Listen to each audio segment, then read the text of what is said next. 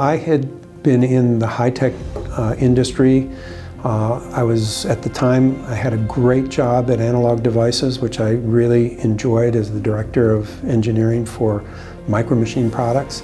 And when my wife got terminal cancer and died of breast cancer, I just changed everything. I decided I needed to do something that would address a nearly impossible set of challenges that physicians and surgeons were addressing at the time with a limited amount of tools.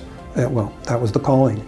I had a goal, and that was to improve breast cancer care, period. Being in Medtech is such a fulfillment because you are so much closer to the development and the customer and the needs and the patient.